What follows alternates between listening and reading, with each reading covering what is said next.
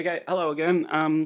In the second part of this video, I'm going to create these more complicated and complex design elements that I found on magazine covers. The first one here is a very nice element. It actually looks a bit complicated, but it's actually quite easy to make. So I'm going to bring it onto our page here, so I'll work with it side by side. Okay, this one's got a drop shadow as well. I'll show you how to do that. Now, in order to get this started, we're going to use the rectangle tool, and let's draw out a rectangle about this big. We'll make it a bit wider. Let's give it a fill of blue, and we'll give it no stroke, okay, which is already set to, wait a minute, we want a fill of blue, and let's get rid of the stroke. It's got a blue stroke, but we'll get rid of it. Okay, and now I want to round the corners. So in order to do that, there's a button up here. Which one is it? Apply. No, this one here. Okay, so here's the corner of your rectangle options. Let's choose rounded, and it's probably if we just press the buttons up here, the numbers up here, it's going to round them for us. Okay, so let's go to about maybe 19 or 20 mil like that. All right, happy? That's good. All right, let's draw out another rectangle. We'll do it like a horizontal rectangle, and let's change the fill to the stroke to none, fill to blue, and let's also do the change the rounded corners, and let's choose the same roundness, 20 millimeters, as our other one that we created. So I'm just going to click and type 20 in there, press enter. That'll give us 20 millimeters. All right, now what I'm going to do is I'm going to put this shape on top of this one here, and I'm going to zoom in with Command plus, pan around. I'm going to drag it in slightly. And what we're going to do is we're going to join these two shapes together. All right, now you can, there's my finished example there that I spent a bit of time on. I'm not going to spend lots of time on this one. You guys can fiddle around with it. But the Pathfinder tool is what we want. And we're going to combine these two shapes together. So in order for the Pathfinder tool to work, we need to have the two shapes that we want to combine selected. So if I just click the first one and then hold Shift and click the next one, I've got them both selected. Go into Pathfinder. Remember, if you can't find it, go to Window, Object and Layout, and Pathfinder will be there. Just click that and that'll come up. And we're not going to just delete the shape from the bottom shape. We're going to press this button here, and that's going to join the two shapes together. So now they're the one shape. Okay. Now to get that top bit there, I'm going to use the ellipse tool and just move up a bit. I'm just going to draw out like an ellipse, maybe like this. Okay, let's change the fill to blue. Keep doing the same thing, like that. And let's move it down on here and snap it kind of to the middle. And again, we want to use our Pathfinder tool, but in order for it to work, we have to have everything selected. Press that button there, and that'll combine the two shapes like that. I'm just going to press W and see what I've done here. Okay, it's also got this nice dashed line going around it. Oh, and I've also got a hole going through it, but let's do the dashed line first.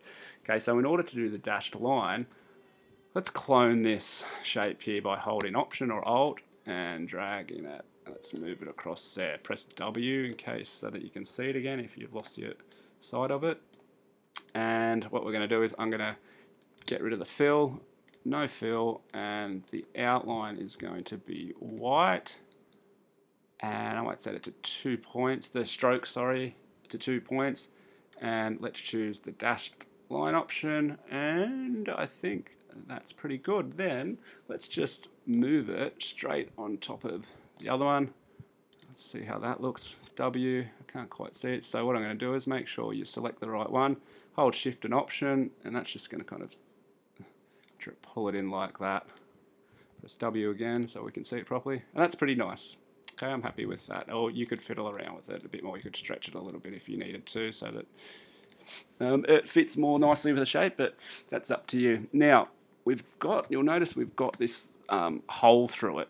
Okay, so if you remember from the last video, to make a hole in something, we need to subtract a top shape from the bottom shape.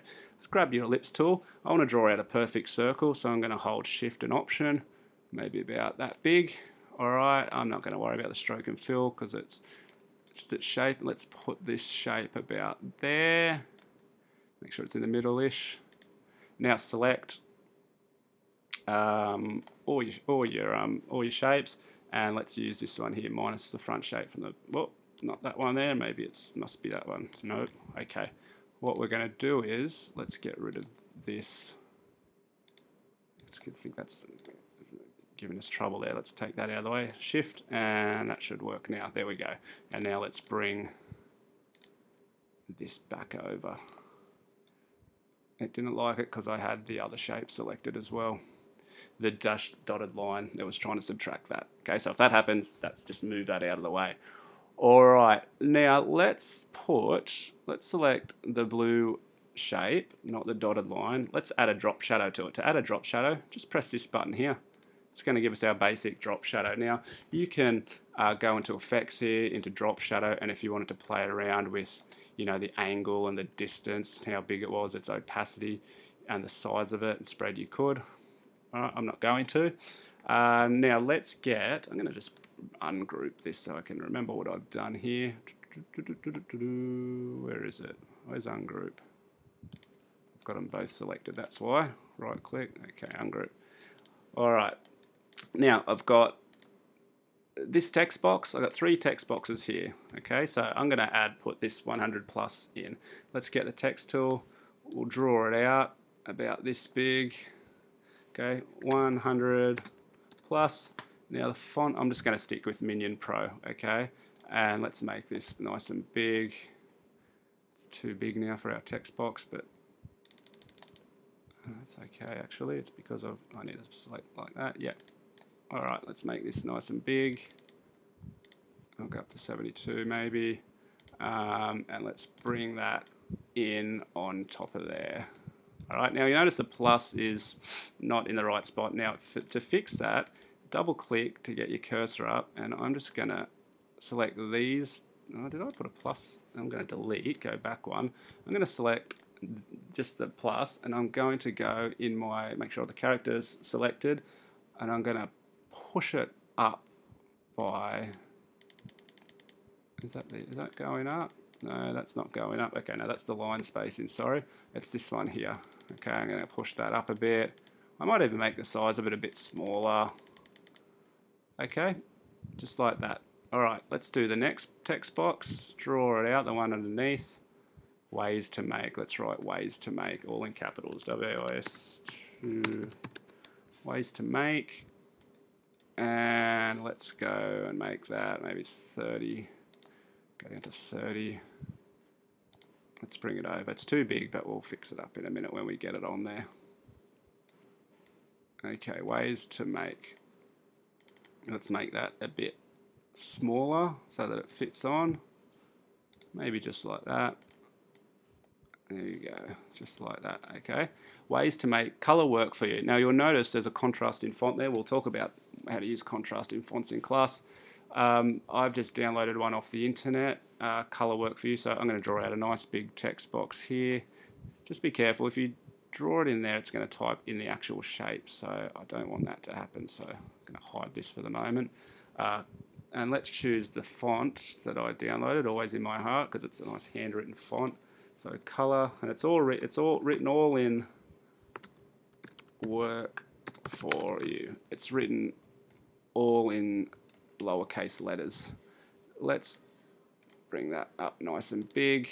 Maybe we'll go 48, and we'll center align it because it's center aligned, and let's bring it on here. See how that's looking. Okay, I'm going to highlight it and make it white because it's going to contrast against the rest of the other text color.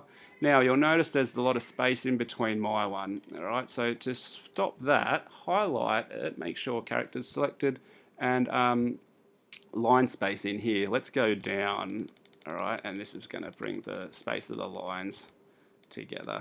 Okay, you can now start to make your font bigger. Alright, And there we go. That's pretty much it for that one.